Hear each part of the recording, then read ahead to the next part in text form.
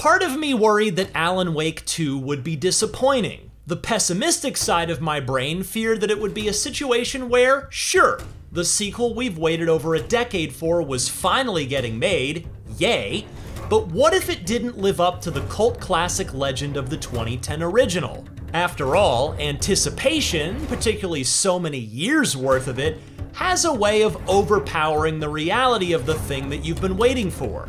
Though Alan Wake himself is rewriting reality as he seeks escape from the dark place in Alan Wake 2, the reality of the game in front of me needed no rewriting.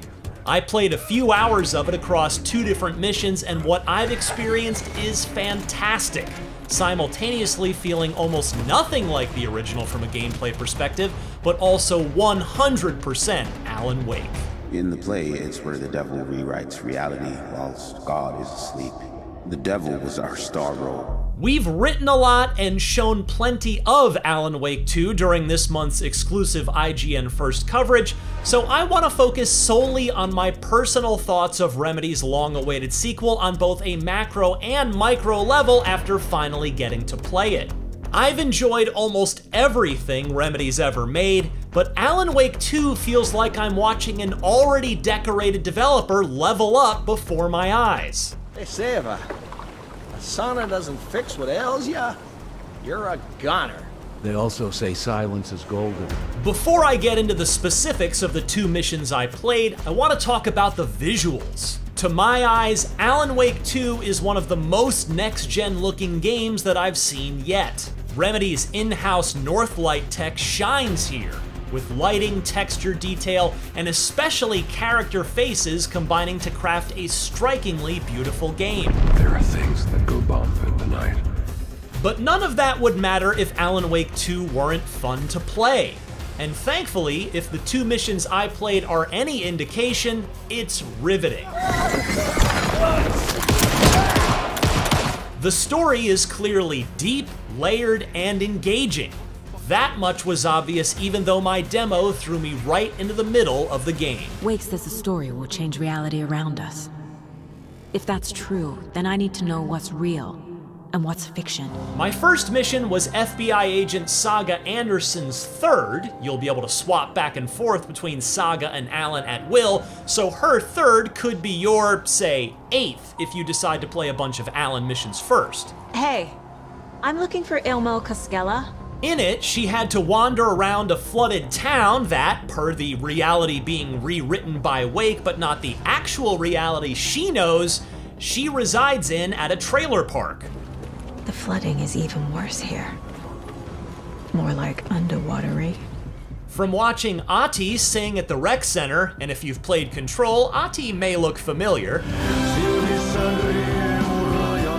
to searching for clues to Wake's mystery at the abandoned Coffee World theme park, it's quickly obvious that Alan Wake 2 has nothing else if not atmosphere. While I knew going in that this sequel was leaving action-adventure gameplay behind for pure survival horror, I didn't know quite how much Alan Wake 2 would lean into clever puzzle solving. What's the combination? People hate the puzzles, Ilma. Why not just use keys? One at Coffee World tasked me with finding a safe code, which had to be deduced by using not super obvious context clues in the room the safe is located in. Another involved finding a particular item using a clue and then analyzing the environment to find the rest of the information I needed when I located it. I hope the rest of the game has as many fun puzzles as this mission does. This is the cult's hideout.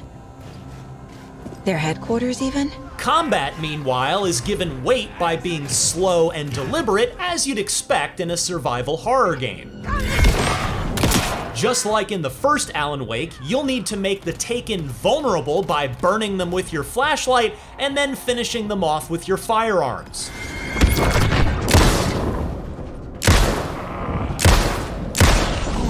Getting outnumbered is a recipe for a quick death, and neither Saga nor Alan can absorb much damage. They're just normal people, after all. You'll pick up clues to the greater mystery at hand around the environment and from talking to townsfolk, and then you'll need to piece those clues together yourself on the clue board, accessible anytime inside Saga's mind. This was admittedly quite cumbersome to navigate at first, but once I got comfortable with it, I really enjoyed mapping everything out on the wall and laying out what I'd learned. Alan, listen. Tell me, how much do you remember? As Alan, I played a chunk of his 5th mission, titled Room 665, and that's when things really started to get weird, because I was in the dark place. Graffiti everywhere warned Wake with "Don't write" messages, while a ringing payphone begged our hero to answer. The payphone was ringing again. The mystery caller was back at it. And then a neon sign beckoned the tortured writer to the Ocean View Hotel. The Ocean View Hotel. My destination. In this mission, Alan's got a lamp that can instantly switch reality.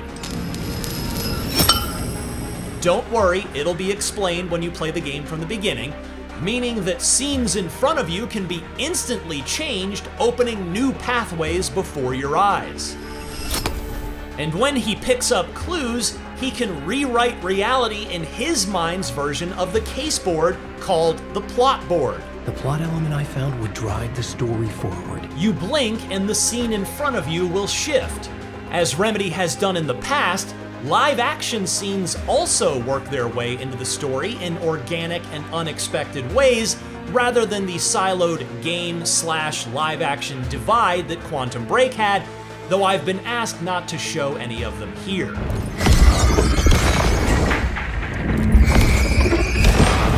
I can say that these are a big plus in my brief experience thus far, as they add another layer of mystery and intrigue to a story that's not exactly lacking in that valuable commodity as it is. It's almost difficult to put my finger on exactly why I enjoyed what I played of Alan Wake 2 so much. I don't want to spoil anything, so I'll say it this way. I suppose it starts with the story, as there's way more to get invested in here, narratively speaking, than most games in the survival horror genre. Sometimes a quaint small town, sometimes a hulking metropolis. That the player is actively involved in shaping that story through connecting clues on the case board and rewriting reality as Alan only deepens my attachment to Wake's world and, indeed, his fate. The fantastic graphics certainly don't hurt, and the creepy mood and unusual tone that mixes horror, drama, and occasional absurd comedy all combine to make Alan Wake 2 feel wholly unique. I could use that shotgun. I can't wait to experience the rest of Alan's new nightmare, and if we're really lucky, maybe this is only the beginning rather than the end. For more on Alan Wake 2, don't miss our exclusive 11-minute gameplay video, along with our Remedy Connected Universe overview with creative director Sam Lake. And for everything else in the world of video games, stick with IGN.